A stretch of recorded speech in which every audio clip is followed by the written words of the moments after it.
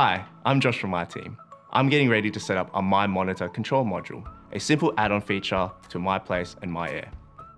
This includes a Hue bridge with MyMonitor software license, a Hue motion sensor, and a bulb, Edison screw or bayonet cap.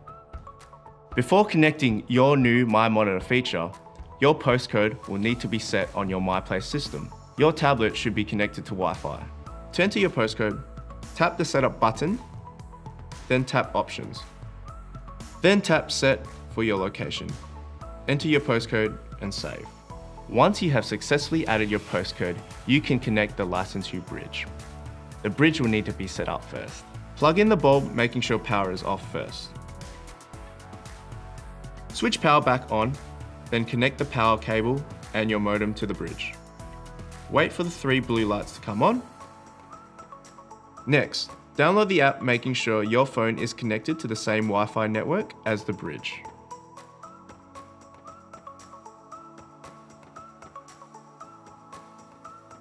Perform any required updates.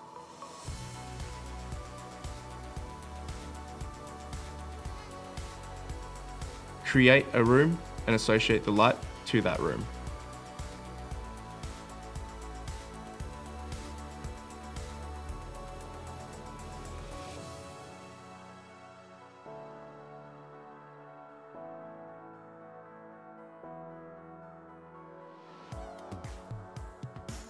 Add the motion sensor to accessories.